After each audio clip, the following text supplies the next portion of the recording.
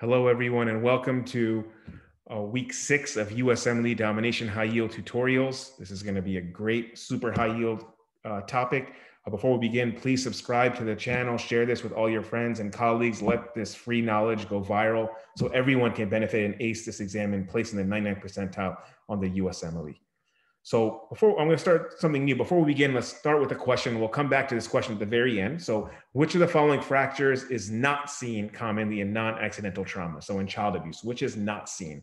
Is it anterior rib fractures, posterior rib fractures, metaphyseal corner fractures, sternal fractures, scapular fractures, or spinous process fractures? Which fracture is not typically seen in the setting of non-accidental trauma or child abuse? So child abuse is going to be the topic that we're going to talk about today. It's a very, very high yield topic on the USMLE. I'd be shocked if you guys don't receive at least one question on non-accidental trauma on every step, step 1, step 2, and step 3. It's literally that important. It'll usually present in an infant. Most patients are infants when they present for child abuse. It'll almost never present anyone that's older than 6 years old. So it'll always be someone that's usually less than 6 years old, but typically an infant.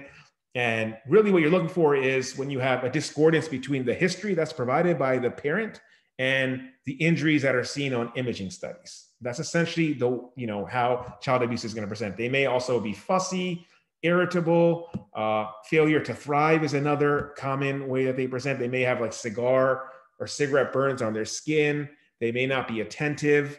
Those are all classic ways that patients with child abuse are going to present to you in the question stem. And a very important finding that we see, from the shaken baby syndrome is subdural hemorrhage in the brain. So this is classically how they're going to show it to you.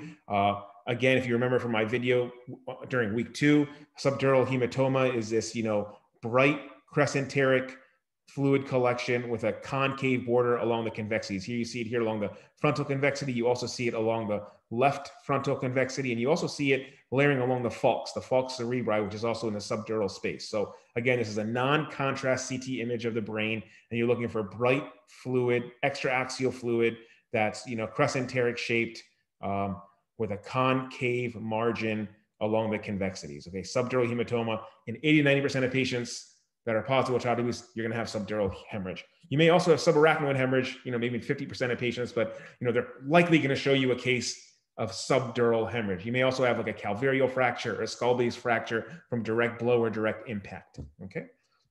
From an ophthalmological standpoint, what you may see is also retinal hemorrhage. In fact, 75% of patients with child abuse will have retinal hemorrhage. And this is an axial T2 wave image through the brain. And I want to focus here on the globes here. This is the globe. This is the pupil right here.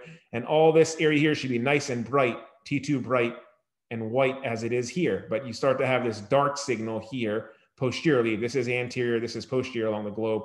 And this dark signal here represents retinal hemorrhage. When you start to see dark signal in the space that should be totally bright, that is an example of what retinal hemorrhage would look like. They may also show you a photomicrograph of the eye, right, where there's a lot of red in the white sclera. Okay, that's another way they can show you retinal hemorrhage. But again, this is a very common ophthalmologic manifestation of non-accidental trauma. In terms of the musculoskeletal system, what you're looking for are fractures and different types of fractures. And this is a frontal view of the right knee here. I want to show you that, the growth plates are obviously open, so the growth plates aren't fused. This is the epiphysis, this is the metaphysis, and we have an unfused growth plate. We have the same thing here along the tibia, the epiphysis, the metaphysis, and an unfused growth plate. A key finding that's actually pathognomonic for child abuse, you heard it right, pathognomonic, which for some reason is not taught well in medical schools, is this concept of metaphyseal corner fractures. It's probably the only imaging finding that is pathognomonic for child abuse. And it happens because of the tensile and torsional forces that occur from twisting or the rapid acceleration and deceleration that happens from shaking. That's the mechanism. And you get these fractures along the corner of the metaphysis. If you take a look here, there's a lot of irregularity here along the corner of the metaphysis here. And this is an example of what a metaphyseal corner fracture will look like. I think it's better seen on this lateral view where you can see a fleck of bone posteriorly adjacent to the metaphysis, because this is the physis, this is the epiphysis, and you have a fleck of bone here. This is known as, when you see a small, triangular fragment of bone adjacent to the corner of a metaphysis, that's a metaphyseal corner fracture.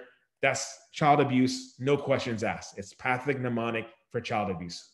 It's that important. And I want everyone to understand that. That's what they're likely going to show you on the MSK section when they're dealing with child abuse. Another common manifestation is when you have fractures at different stages of healing. So you may have an acute fracture, a subacute fracture, a chronic fracture, multiple fractures. And you can see here in the ribs, notice that you have a fracture here where there's a lucency, and then there's also some cortical thickening and callus. So this indicates that there's a subacute fracture here because you can still see the lucency, the lucent fracture line, but there's new bone formation around the rib, indicating that it's a subacute fracture. But right under it, you have a chronic healed fracture because you have, cortical thickening and callus, but we don't see the lucent fracture line. So you have a chronic fracture here, and you have a subacute fracture here. Those constellation of findings suggest that this is really a non-accidental trauma patient or a patient with child abuse because you have different fractures at different stages of healing. Okay, so that's another very important high yield way they can show you child abuse on the USMLE.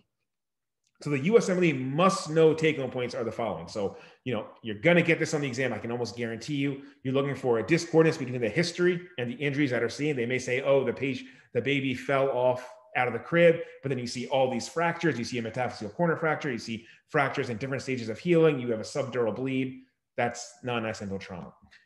From a neurological manifestation, you're going to be looking for subdural hemorrhages, maybe skull-base fractures, calvarial fractures. In ophthalmology, you're looking for those retinal hemorrhages that I showed you. And in the musculoskeletal system, you're looking for those pathognomonic metaphyseal corner fractures and fractures that are at different stages of healing.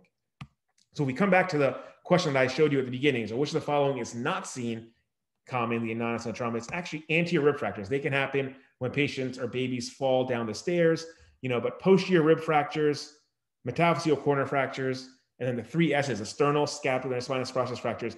Although the 3 S's can occur in an adult, they're much less common in a child. So when you start to see that in a child, your eyebrow should raise, obviously.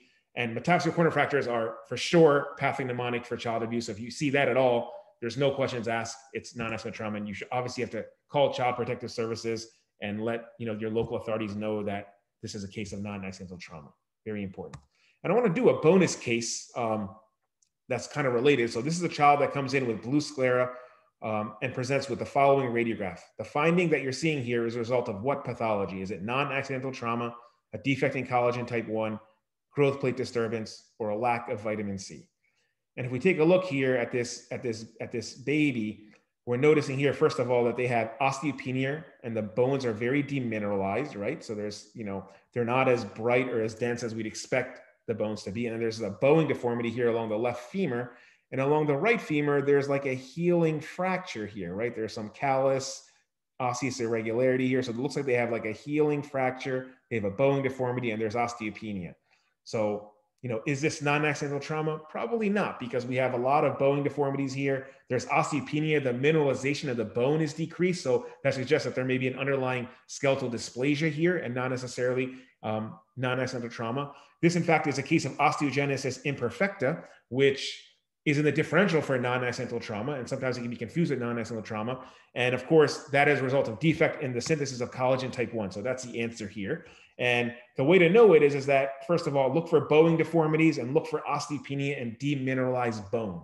That's the key. When you start to see demineralized bone, osteopenia, you can have multiple fractures, but there's a lot of bowing deformity, there's osteopenia. And the key giveaway here is also the blue sclera. Blue sclera on the USMLE is an example that should right away cue into osteogenesis imperfecta. In fact, when I took the USMLE, they had an image of an eye that showed blue sclera, and they said, which of the following is the most likely diagnosis? And of course, the answer was osteogenesis imperfecta. That was literally on my exam, on the USMLE step 1. Not even on step 2, on step 1. That was a step 1 question for me. So hope this was helpful.